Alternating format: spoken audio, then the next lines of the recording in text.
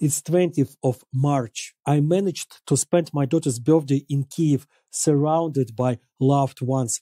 I have not been at home for a long time, and to be honest, I have lost the habit of a big city and peaceful life. One of the first thoughts that came to my mind in Kyiv was, wow, why are they all here without uniforms? Why haven't they been issued yet?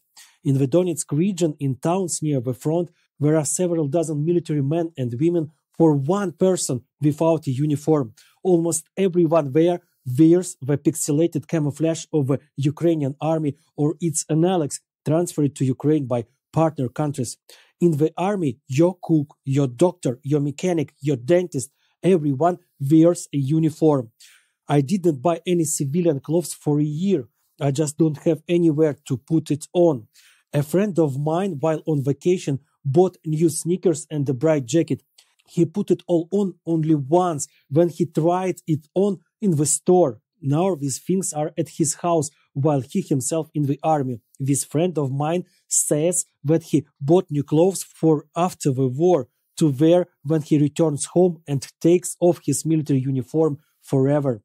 The military uniform is now perceived as the norm, which is why I was confused in Kyiv seeing so many people without it. I just got used to the fact that people can wear something else. This also works in the opposite direction. Where everyone is uniform, you simply stop paying attention to it. You can even forget that the uniform is an attribute of only a soldier. I'll give a simple example.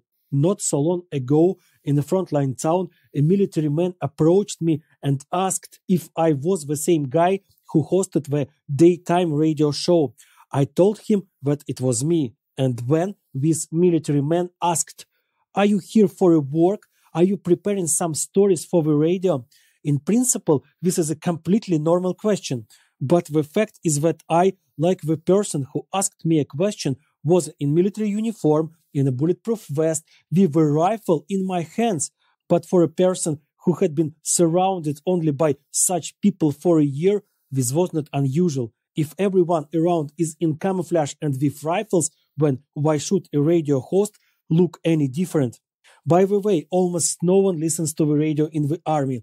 In many places near the front, the FM signal that can be picked up in a car or by any mobile phone simply does not reach.